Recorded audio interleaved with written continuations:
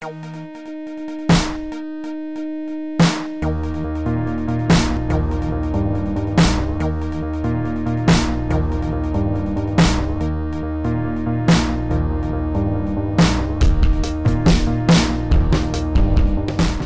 this is Failure Detectors at PapersWeLove New York. I'm Kiran Bhattaram, and I've worked at a company called Stripe for a little over 3.5 years now. I love hearing about the history of technology, so let me know if you have any good stories after this. Also, I speak quickly, so flail if I get unintelligible. So why failure detectors? They're pervasive in the design, analysis, and implementation of a lot of fault-tolerant distributed algorithms. So when I first started working on this talk, I'd heard about SWIM and read about a few failure detectors, but hadn't realized exactly how incredibly rich this vein of research was. From the original impossibility result that spawned the failure detector abstraction, to the sheer amount of ink spilled over consensus protocols, failure detectors have inspired a flurry of research. So the aim of this talk is to introduce sort of an introductory survey to the concept. I'll be concentrating on a fairly narrow slice of the field, pulling a few illustrative examples from the history of failure detectors from each section. So, timeline.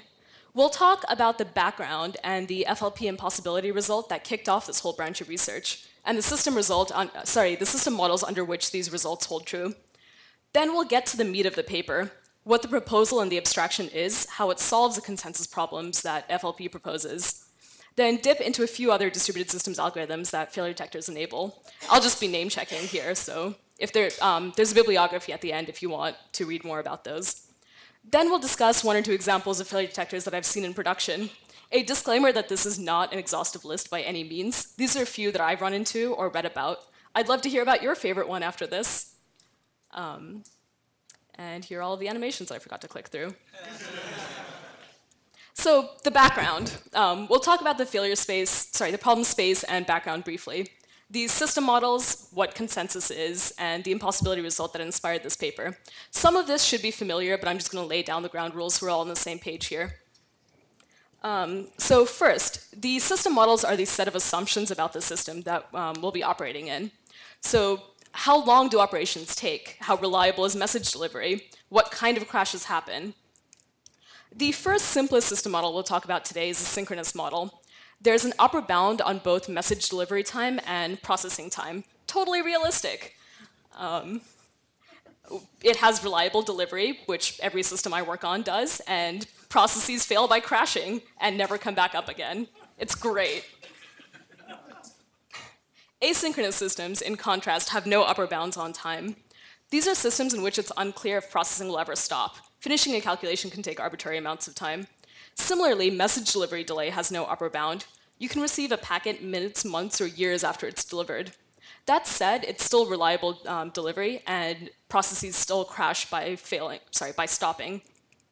So the assumptions these make are slightly more realistic and closer to what we work with. So these have an important practical aspect. Algorithms developed for them are fairly general because they work irrespective of whether the system is fast or slow. In contrast, when you're working with synchronous systems, you're explicitly relying on particular timing assumptions. So you're encoding timeouts and things like that directly into your system. So it's hard to decide what assumptions you're going to be making because the timing behavior of real systems vary wildly in practice. So the problems we'll be talking about today. Consensus is getting several distributed nodes to agree on a value for something at its heart. It's one of the building blocks for distributed systems. It appears as a base for many algorithms, from synchronizing replicated state machines for databases, electing a leader, or managing group membership for service discovery.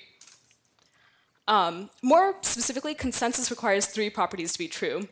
Termination, which is the processing will eventually conclude. Agreement, that all of the nodes agree on the same value. And validity, that some node will have proposed the agreed upon value. You can't just reach consensus by everyone saying, there is no value. I don't believe in consensus. So consensus is known to be solvable in synchronous systems, even in the presence of faults. Jumping ahead a little, this is kind of because you can use the timeouts to determine whether a process has crashed. As long as you wait out both the processing time upper bound and the message delivery upper bound, you can assume the process has failed. In a sense, this is sort of a perfect failure detector. Now, consensus in asynchronous systems, the FLP result resolved an argument that had been going on for the previous 5 to 10 years. There was actually a San Francisco PapersWeLove talk about this like 3 years ago. This is a whirlwind introduction. If you want more, Henry Robinson wrote up his PapersWeLove talk on his blog. So consensus is impossible in asynchronous systems because accurate failure detection is impossible. You can't tell a very, very slow process apart from a crashed process, so you don't know how long you're waiting.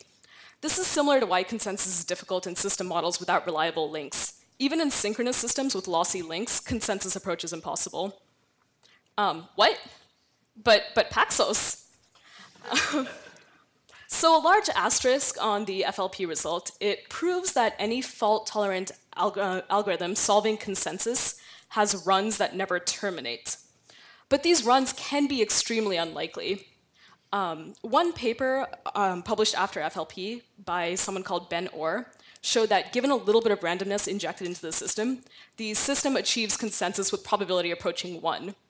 This still weakens the termination result because there is a very, very small non-zero probability that you will end up in an indeterminate state, but probability 1 is good enough for most cases. But the interesting thing that the FLP result does show is that in one very particular asynchronous system model with no upper bound on time, there exists one configuration in which it's possible that consensus will never terminate. So consensus is impossible means consensus is not always possible. Though these runs are unlikely, they imply that we cannot find a totally correct solution. It's enough to show that there is one initial configuration in which a given protocol will not work, because that configuration can never be entirely ruled out. It gives us sort of a bound in what is possible in the perfectly asynchronous model. So what now? We haven't really lost all of our hope. Once the FLP result was published, there was a flurry of research in the distributed systems community. People started writing papers about what minimal augments you had to make to the asynchronous system model to make consensus possible again. It's really, really sensitive to the initial asynchronous model that you're talking about. And the follow-ups proposed a plethora of slightly augmented models. One paper defined 32 different branches of partial synchrony, and described exactly what algorithms you can solve in each of those 32 cases, which is a lot of overhead. This is where failure detectors come in as an abstraction. So this paper, Unreliable Failure Detectors for Reliable Distributed Systems, introduced the abstraction of failure detectors as augments to the asynchronous system model. So we're still operating in an async model mostly, but there's like a little tack-on you have that encapsulates a lot of the complexity. Since its publication, failure detectors have become a core abstraction in a number of different algorithms. This paper won the Dijkstra Award in 2010, which is an award given to papers in computer science that have had at least a decade of impact after their publication. We'll dip into some of the impact later, but let's get into the meat of the paper. So failure detectors attempt to answer, oh, I forgot to mention, there are little markers for what part of the talk we're in at the bottom right corner. So we're now in the papers section. They attempt to answer when do you stop waiting on a process to get back to you. So they provide some hints about whether the process has failed or if it's merely slow. So they attempt to make guesses at what processes are still alive.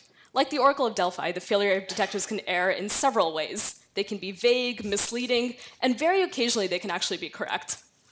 So yeah, they can incorrectly suspect a process. They can have different lists and vary entirely. They might suspect a process initially and then change their mind later. They can be as floppy as you want them to be. So there are several classes of failure detectors, and this paper talks about how to classify and separate each section, so we can talk about them. So the two major axes the paper proposes are completeness and accuracy. I kind of think about them as having no false negatives and no false positives. So the notation I'll be using is that here nodes A, B, C, and D exist. A and D have crashed, B and C are still alive. You'll be seeing this throughout the next few slides. So putting these two characteristics together, we end up with 8 kinds of failure detectors. Though there technically are only 4, we will talk about transforming one to another. So we'll start by talking about completeness. There's strong and weak completeness. Weak completeness is where every node that has crashed is permanently suspected by at least one alive node. So here, B knows that D has crashed, and C knows that A has crashed. The counterpoint to this is strong completeness, which states that Eventually, every process that has crashed is permanently suspected by every correct process. So eventually, A and D know that, B knows that A and D has crashed, and C knows that A and D has crashed. This paper shows that weak and strong completeness are equivalent. You can transform any failure detector with weak completeness into a strong one by B and C broadcasting their list of currently suspected nodes. Eventually, they will all know about who has failed. So completeness on its own isn't a sufficient metric. You can achieve perfect completeness by just suspecting the entire world forever and never talking to anyone. If you run distributed systems, I recommend this. So this is what our grid of classification looks like now. We have strong completeness and 4 flavors of accuracy. So focusing on the first 2 pillars of accuracy, we said this focused on minimizing false positives. So in perfect accuracy, no node is suspected of dying, no node is suspected before it crashes. So here, everyone is alive, C crashes, and B hears about it. Perfect accuracy. Weak accuracy states that at least one correct process is never suspected. B, C, and D are paranoid about each other, but no one suspects A, so you have one process that everyone trusts. Even weak accuracy is difficult to achieve. It basically means that you've made no mistakes ever about who you suspect. So these second 2 pillars are kind of helpful. They're eventually strong and eventually weak. These are similar to strong and weak, but they are allowed to err initially. They may have false positives, but there's a time after which they settle and never suspect a process that is still alive. So eventually strong accuracy states that there is a time after which no correct process is suspected by any other correct process. These failure detectors' properties don't have to hold forever. It's enough that they hold for sufficiently long enough that you've run through your phase of your algorithm. So here, eventually, B suspects C. D thinks that B is also dead, but that's fine because no one's. It eventually transitions to knowing that B is still alive, everything is fine. And eventually weak is the counterpoint here, where everyone suspects everyone else, but eventually they settle on not suspecting A. Great, still with me? So the corollary is that accuracy isn't a sufficient metric either. You can achieve perfect accuracy by never suspecting a process. So putting these 2 characteristics together, we end up with these 4 kinds of failure detectors. Great. So the paper then goes on to show that you only really need eventually strong to solve consensus. When I was writing this talk, I have a note in my speaker's notes about having no idea how to pronounce diamond S out loud. Lots of frantic Googling. So this is what the algorithm they propose for consensus looks like. There's a request, you say hello, you generate a random number, you maybe do stuff you I'm kidding. This is from a James Mickens paper that I highly recommend. It's 2 pages long, makes fun of Byzantine consensus. So the algorithm they propose. In the first phase, every process sends its current estimate of a value, timestamped with the round number, and you choose a current round leader by just modding the round number with the number of nodes that you know are alive. So once the coordinator has received a vote from the majority of nodes, it picks the value with the highest round number. Let's say C has died in the process. You move on once the coordinator has received a majority of proposals from the nodes. In phase 2, once it's received a majority of proposals, it sends all of the existing nodes its current proposal. There's no waiting here, so that's fine. In phase 3, each process either responds with an ACK for that proposal, or it knacks it because it thinks the coordinator may have died, and they should restart the round. If the majority of the votes are, I have some of those arrows backwards. If the majority of the votes are ACKs, it can proceed. The failure detector that D is consulting satisfies strong completeness, which means that if B has gone down, eventually all of the other live nodes will realize this and then switch to the next round. Because strong completeness means that eventually you will realize that you will have knowledge of all of the nodes that have gone down. On the flip side, With this class of failure detectors, all processes may be erroneously added to the list of suspects at some point in time or another. Everyone may suspect B at some point, but there is a correct process and a time after which that process is not suspected to have crashed. So at some point in time, one of those nodes will be the little like wings and halo that we saw earlier. So there will be a node that everyone trusts, and then consensus can proceed from there. It might take a few rounds, but you will find a coordinator that works.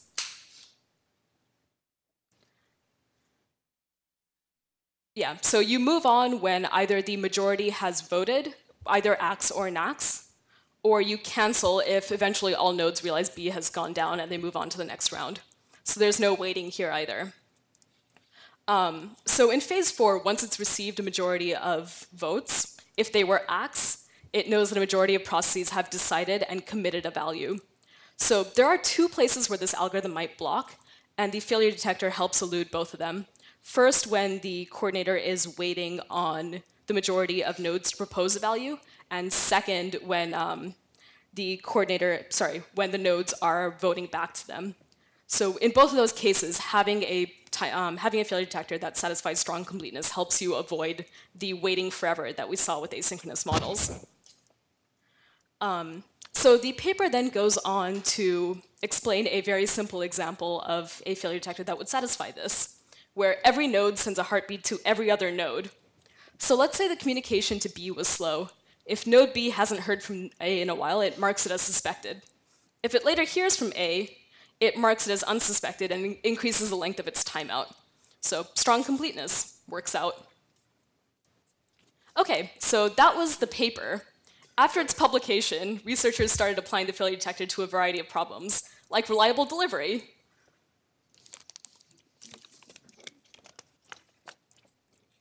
So after the publication of this paper, the problems and models that failure detectors were adapted for were fairly minimal.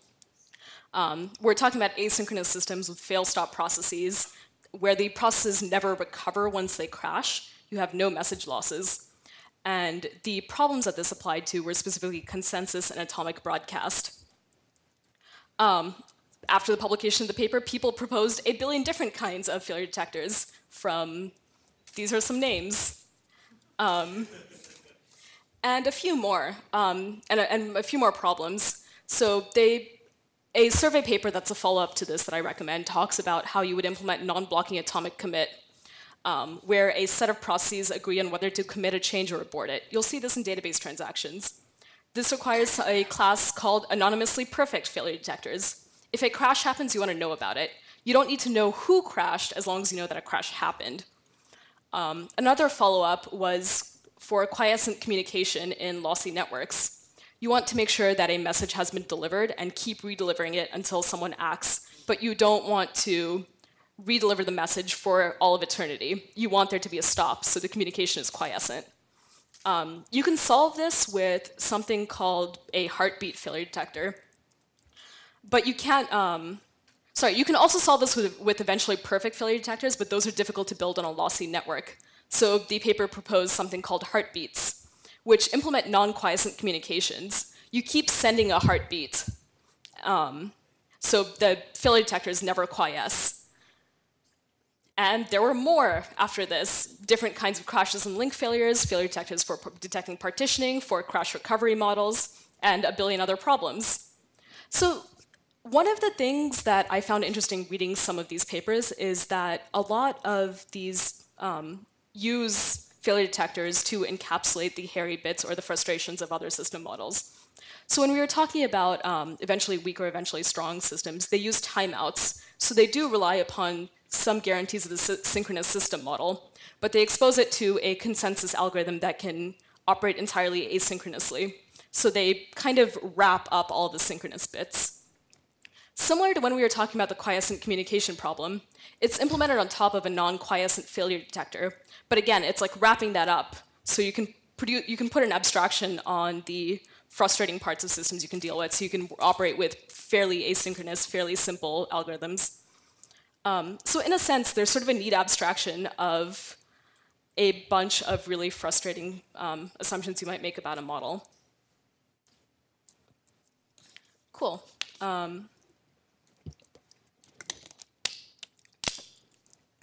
Everything good? Still makes sense? Great. So far we've been talking mostly about failure detectors in the abstract, what their properties are, how they enable consensus, and how we'd categorize them. So this is a good point to talk about some that have been implemented in practice, and what properties you want from something you run on actual computers in an actual rack, and a few examples of those. Or on AWS, where you don't have to think about computers. And they're all Turing machines, and space is infinite. And so in production, completeness and accuracy are great, but you also want to think about network efficiency and message load. You don't want your membership algorithm to completely swamp out any actual talking you're having. You don't want to overwhelm your NICs with just, hi, I'm here, hi, I'm here, hi, I'm... You want to optimize for speed of first detection. If a node has crashed, it's useful to not keep sending it jobs or traffic. You want to optimize your speed of knowledge propagation, the strong completeness bits. You want to optimize how quickly every other node knows about a failed node, and minimize floppy alerts, because rebalances can be expensive depending on what you're doing with your failure detector. So one of the ones that actually spurred this talk was one called SWIM, which is sort of an acronym for Scalable, Weakly Consistent, Infection-Style, Process Group, Membership Protocol. We've actually heard some of these words before. We now know what weak consistency is, and what gossip and infection is, and what process membership might be. So it adds a couple of features on top of the basic failure detector we saw earlier from the paper. So it minimizes network bandwidth by maintaining a constant message load for every group member, and it propagates membership updates with gossip. Its time to detection, they prove that they have a deterministic bound on how long it takes to detect a node, and they decrease floppy alerts by suspecting nodes before declaring them dead. So the way it works is that instead of pinging every node forever, which would be quadratic, it chooses a few nodes at random, and once these nodes are chosen, they shuffle every time, so you get to every single node within linear time, because it's possible to end up in a pathological state where you keep choosing the same k random nodes over and over and over again. So it pings these k random nodes, and if the direct ping fails, it selects another random node to ping the failed node with an indirect ping. So this way you maintain some amount of constant. For every additional node added, you know that you're only adding k extra messages to the network. It also piggybacks membership updates onto the ping requests. So instead of doing a multicast for its updates about membership, it just adds that to the ping message. So if reaching out to this node fails, it'll ping B later. That also fails. And then it'll tell, when it does its next ping for its next random nodes, it'll tell everyone else that it suspects that B is dead. So it kind of co-ops the ping networks to gossip information about the rest of the network. There are a few other changes to the classic protocol that make it nifty, but I'll direct you to the paper for that, because we're coming on time-ish. Boilerplate. So the phi accrual failure detector, oh, I forgot to mention that SWIM's used in Console and Raft, which are things I've used in production for service discovery. So the phi accrual failure detectors maintain a continuous suspicion threshold instead of setting something as being just live or dead. So it maintains a, so instead of just having a binary decision, it has a series of things. It's used in Cassandra and Akka clusters, which I've heard some of you use. So the failure detector keeps notes about the arrival time between heartbeats to form a hypothesis of how suspicious a particular node looks. So it's received ping heartbeats from a bunch of nodes, sees kind of ghosting, so it looks fairly suspicious. It decouples monitoring and interpretation, which makes them applicable to a fairly wide set of scenarios. See, by keeping a history of failure statistics calculated from heartbeats, instead of just answering yes or no to the question, is this node down, it returns a phi value representing the likelihood that the node is down. So this is handy for a couple of different things. Let's imagine a job scheduler. So if you suspect that if you have like a 25% suspicion that the node is down, you can just stop sending it new jobs. So you're like cutting off damage there. If it comes back up, everything is great. You can keep sending it new jobs. No rebalancing done, no repeated work. If you're 50% sure it's dead, you can stop sending it you can reschedule the jobs that are currently running on the node to another node and wait for it to recover. At a 75% chance of failure, it's probably down. It really hasn't responded to a heartbeat. Even if it isn't down, it's probably super slow. So you want to remove it from the list of healthy nodes and free all of its resources.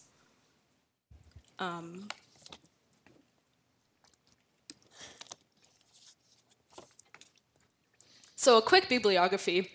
We started by talking about the FLP result and the Chandra 2-egg paper, which was the unreliable failure detectors for reliable distributed systems.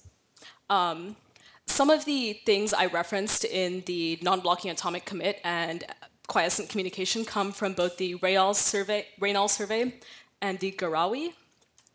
And we also talked about the SWIM and FIACRUEL failure detectors. So we talked about the FLP result, the background, its history, its system models, what consensus is, and what the impossibility result is. Had a brief discussion about the paper, what failure detectors were, how you'd classify them, and how they help solve consensus in asynchronous systems. The expanding scope that happened after the paper's publication, what the new models were, what new problems were, and dipped into a couple of examples of what productionization of these might look like, and talked about SWIM and FIACRUEL. Cool. Thanks. I'm Kiran.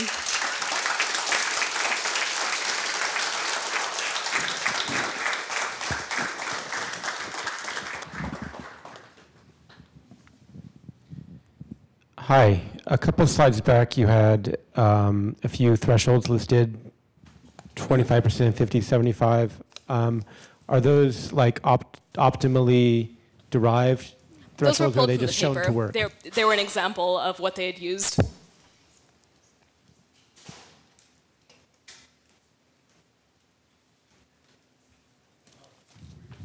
you have a question? Yeah, would you be able to compare SWIM and ACREL and just, I guess, note where you want to use either one? Accrual is handy if you have a lot of information about the business logic that you're operating it on. SWIM's handy for membership protocols, like which of these nodes do I want to send traffic to, and similar use cases. So it's handy if you don't have any information about exactly what traffic you're sending it, and you just want a is alive, is dead. FIACRUEL gives you a lot more nuance about it, but also comes with a lot more complexity. And there are many other failure detectors out there. These are two that are fun to implement.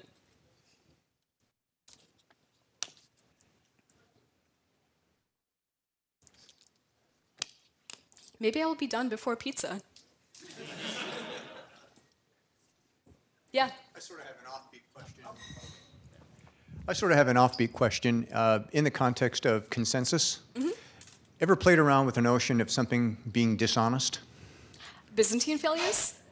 That's actually what, this is going to take a minute. What this is alluding to. Right.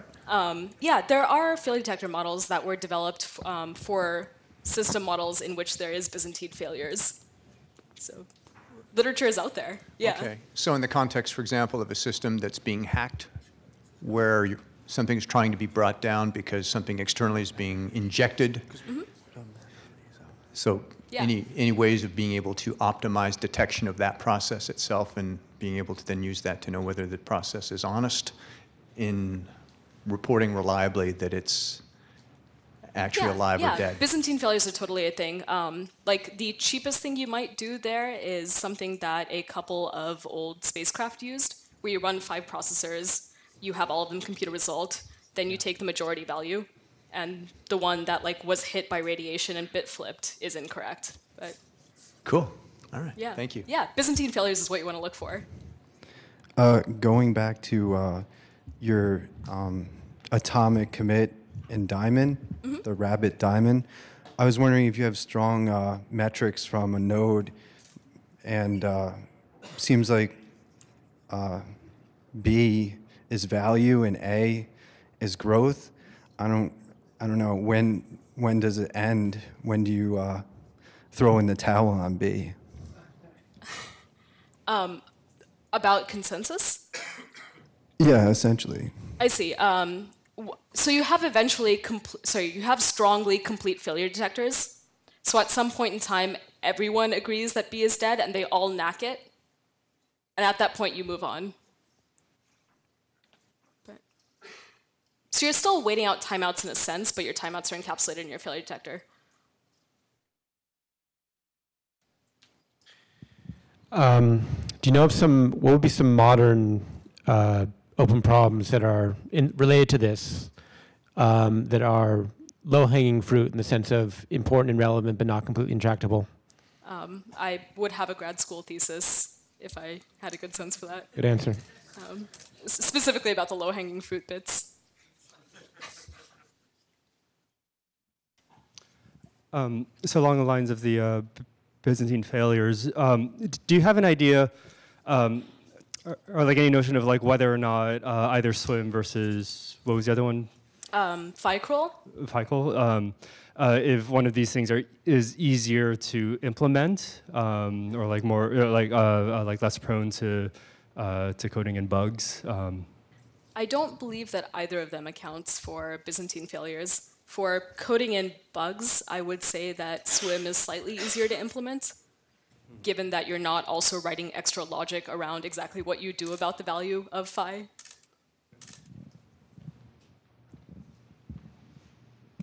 I am a strong believer in that the less code you have, the better you're doing.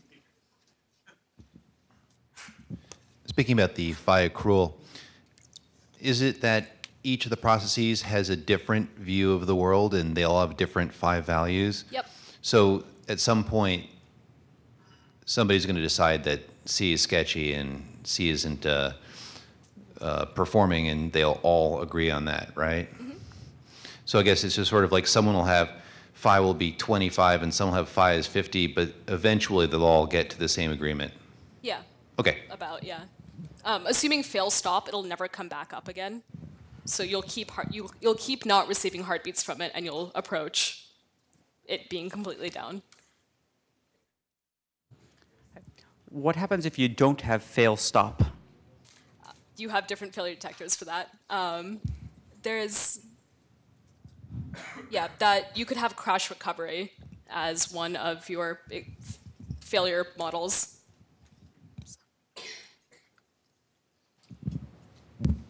Do you have thoughts about how this might be relevant as a application developer practitioner in the sense where, like 5 years ago when I was studying some of this stuff, Amazon could just shut down your EC2 instance for no reason. Yep. And that was a perfect example of why you would need all this stuff, right? Yep. And nowadays you set up an EC2 instance, it could run for years with no problems, right?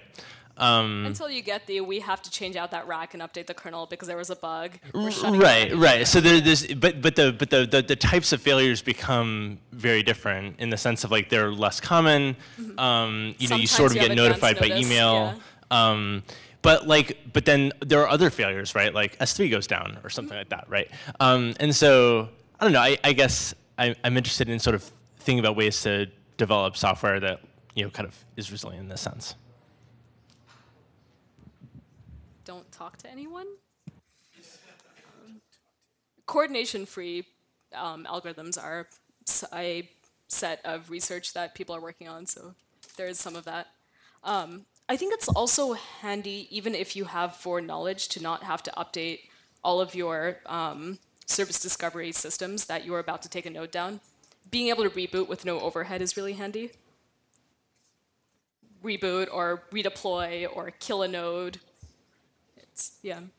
Even if you do have notice, it's nice to just have systems that can go down without affecting anything.